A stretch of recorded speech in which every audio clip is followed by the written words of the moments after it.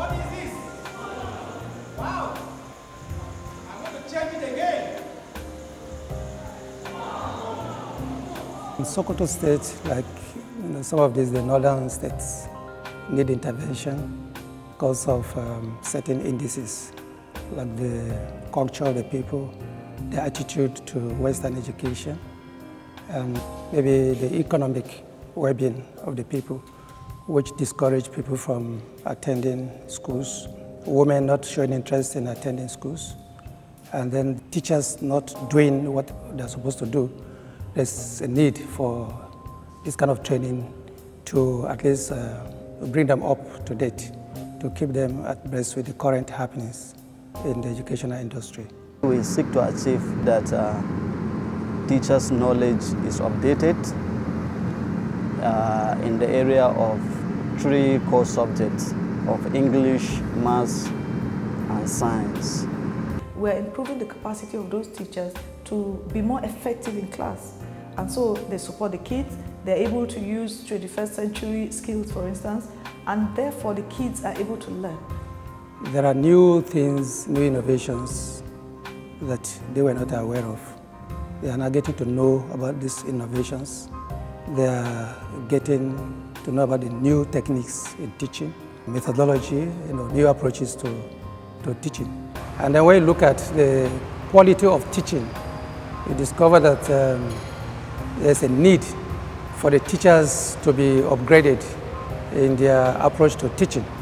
And it's not only Sokoto, I think most of the northern states have this problem. Sokoto, as indeed many schools, not just Sokoto, we worked with Owando Foundation to train teachers to improve their content knowledge and also pedagogy.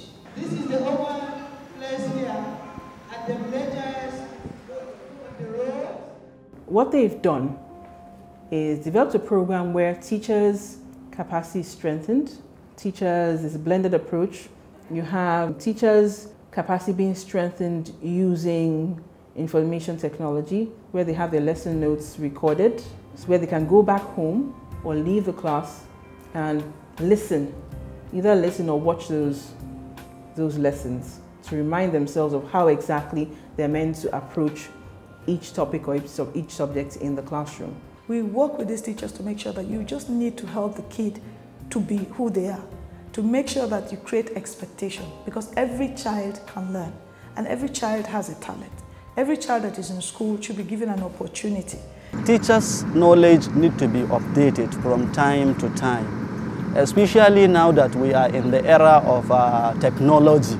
And even in our session notes, we included something like educational technology, e-learning, and we are also trying to see how we can motivate teachers to be using these e-learning tools so that they can have a kind of self-study ways of enriching themselves with the state-of-the-art knowledge. There are new innovations that are coming into education, and if they are not exposed to this new innovation, they will find it difficult to achieve instructional objectives, especially when they are in the classroom. But this kind of training is exposing them to techniques that they will use to help children quickly understand the idea behind every concept they are presenting to the children. We started working with an implementing partner in 2016.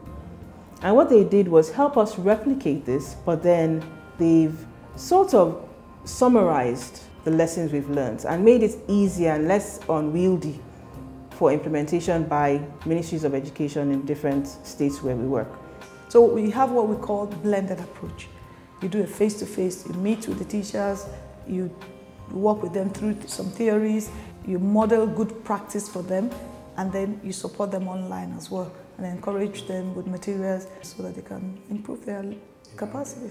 The teachers are actually appreciating the training because from the way they are committing themselves, from the way they are actively participating, from the way they are giving contributions to all the things they are asked to do, it is an indication that the teachers are ready to change, and they are also showing readiness to carry what they are being trained on to their respective schools.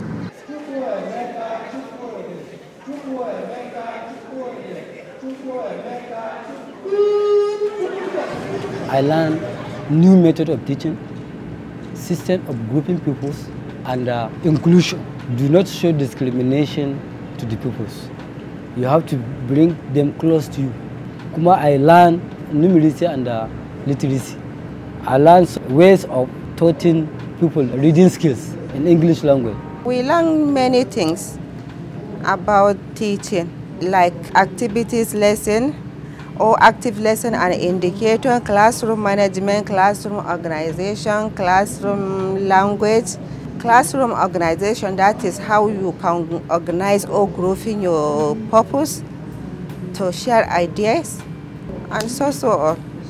The benefit of this training to me cannot be overemphasized because I have learned a lot of things, such as how to handle my profiles, how to keep the school record, how to be also interact with the different people, modernize my teaching in the class, and the way that I also assess my profiles. I'm proud of Owando Foundation training. I learned a lot that I can't even express it, because before I don't know how to group my pupils in teaching them. But now through Owando Foundation, I learned that if I went to class, I will group my children. I will not work with them individually. We are going to work in group.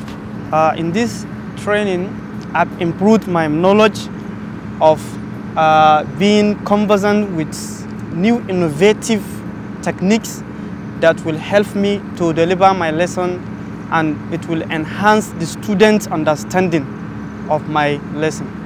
We have learned how to observe our students in the class, classroom management, and how to control our pupils by grouping peers or in two. I learned more things in this Owando training that before I don't know it, how to handle my class or how to handle my pupils. But now through this training, I learn more, and I know how to handle my people when I go back to my school.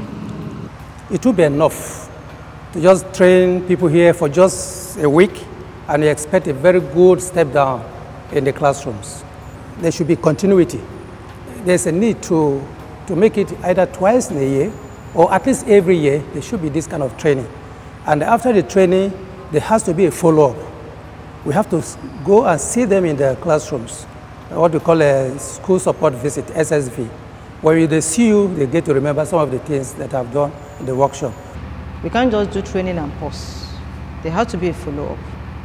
And that is why trainings are organized for head teachers, the SSOs, who are the school support officers, likewise the members of SBMCs, that's the school-based management committees.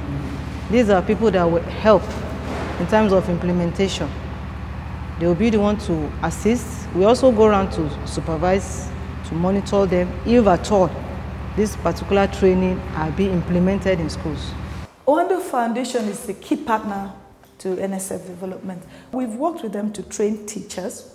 We've also worked with them to train, we've trained over 2,000 teachers, and most of these teachers have been trained more than once.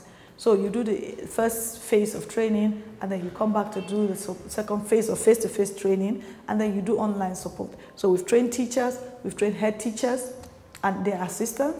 We've also trained school support officers for them. These school support officers are supposed to be like master trainers, so that even when NSF is not there, the school support officers continue to do the training and then continue to support the teachers at the school level. What they've done is, beyond replicating it, they actually help us implement across the 23 states. At the moment, they've trained over 2,000 teachers across the states. They've trained about 150 school support officers who support, coach and mentor the teachers. So NSF is a good partner to work with, and it still is. It was the same NSF that did training for SSOs. It was the same NSF that did training for head teachers. And I can tell they're doing a good work. You know, if you want to change the life of students, especially if you want to enhance the academic performance of the children, there is no way you can do that until you manipulate the teacher. And it is through this training that we are manipulating the teachers. We are updating them with new knowledge so that the performance of the children will now be enhanced. And what we are expecting from the children to see that they can be able to read and write, and also they can be able to numerate some numbers. That is the target.